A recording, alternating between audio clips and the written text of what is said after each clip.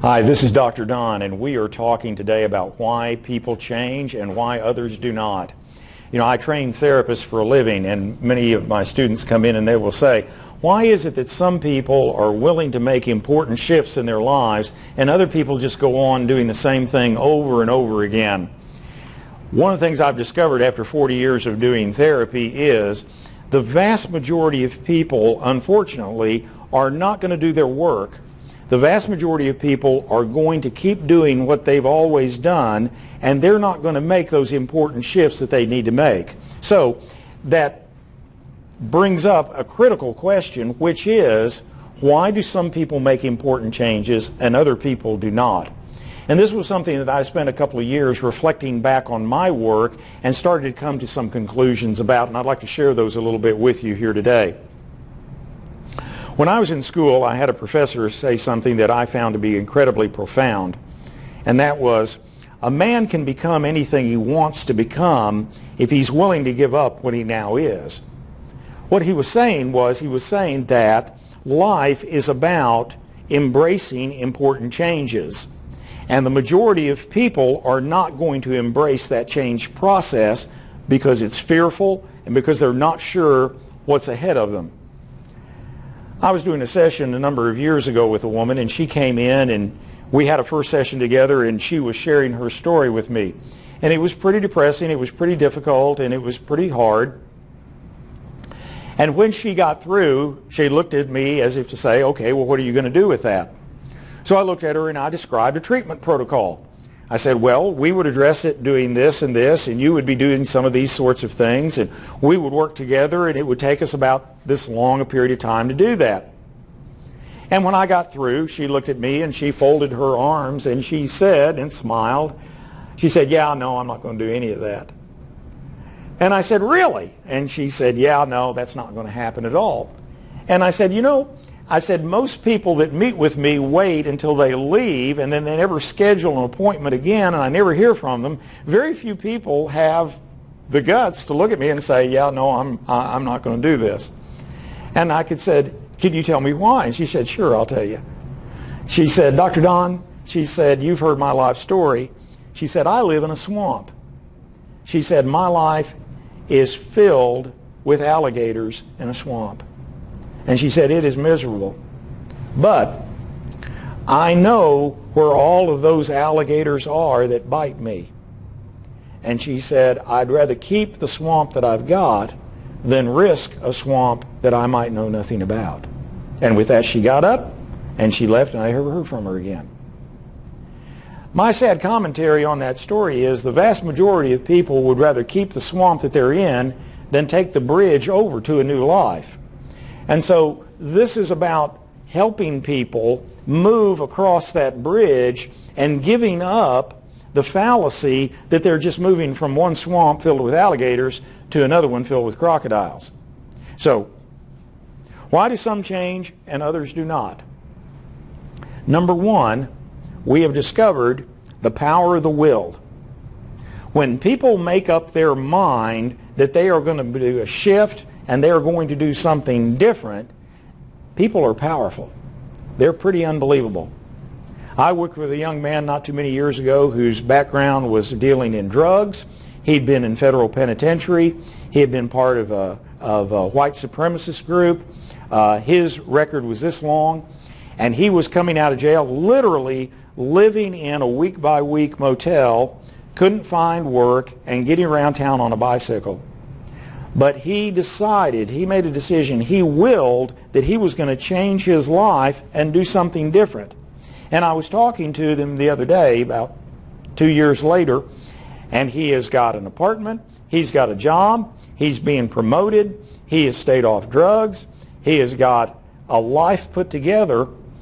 And I looked at him and I said, why were you able to make all these shifts? And he smiled and he said, the first piece was me deciding that my life was going to be different.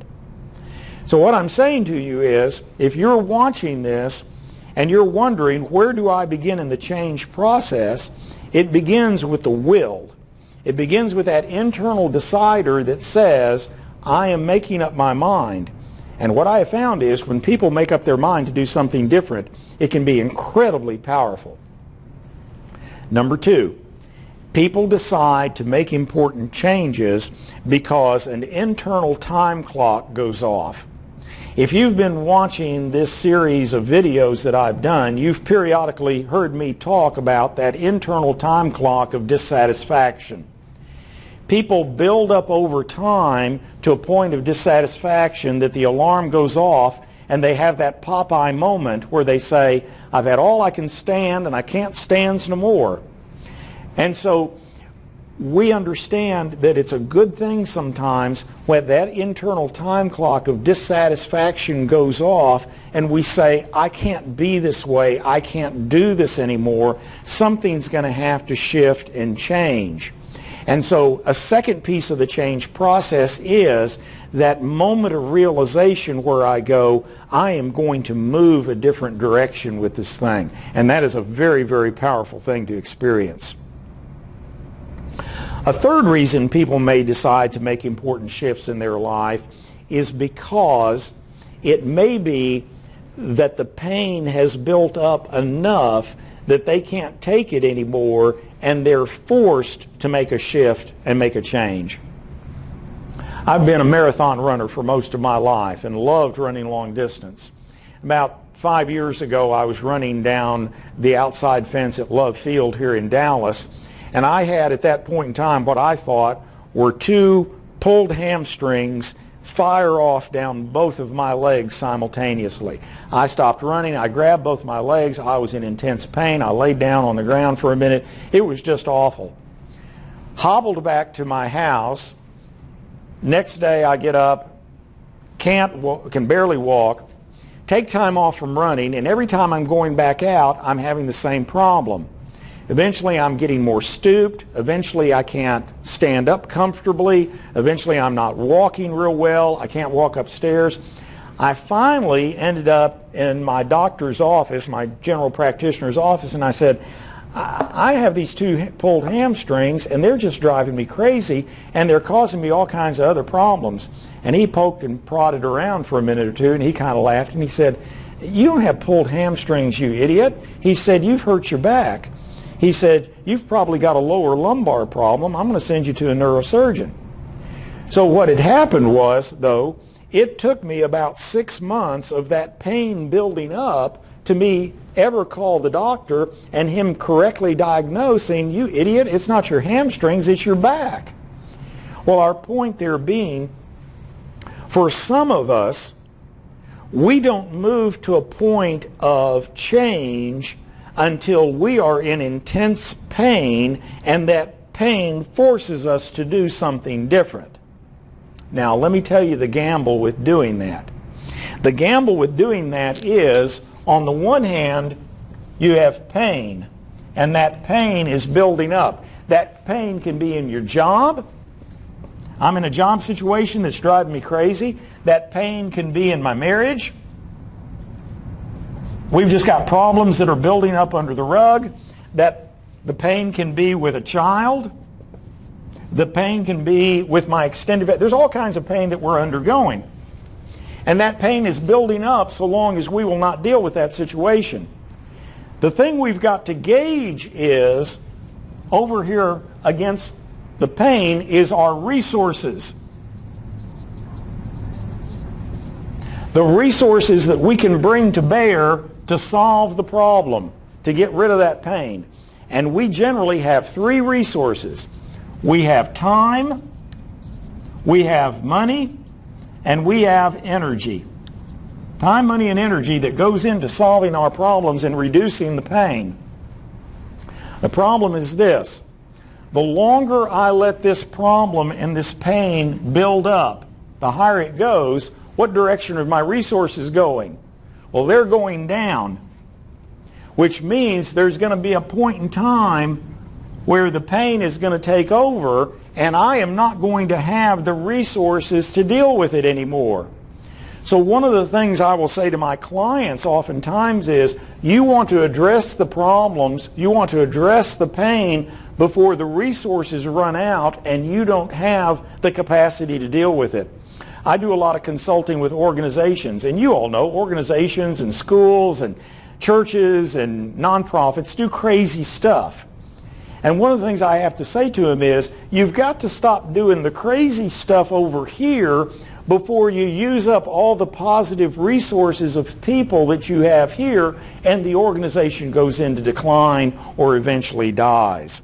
So we want to address the pain with resources before things get too bad.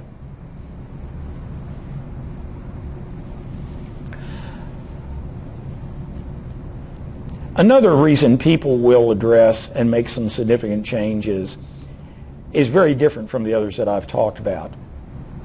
And that is the presence of an important and a loving relationship that comes into their life. Sometimes an individual who has been alone or lonely or isolated or defeated in a lot of ways will be partnered with an individual that is very loving and kind and important and meaningful to them. And the safety and security of that individual allows them to address some very important wounds that they possess. Let me be very gentle with you at this point in time. There are a lot of people out there in the general population that carry what I call a core wound. They've been wounded in some ways in the past that are very profound, are very dramatic, and have been very, very harmful and painful to them. And they protect that woundedness with defense and not going to let anybody get near that. But sometimes a loving, caring partner, a loving, caring friend, can be even a professional, a therapist, can create a relationship with them that makes it safe for them to then go through a change process. If you're an individual that is partnered with someone who carries a wound, it may be your relationship with them, your capacity to be a friend, to be a guide, to be a co-struggler with them will give the courage to them that they need to embrace the change process to move to a life that is more meaningful. The thing I like to say to folks when we talk about making important changes is, reflecting back on the lady that I talked about a moment ago, is you don't have to live in that swamp.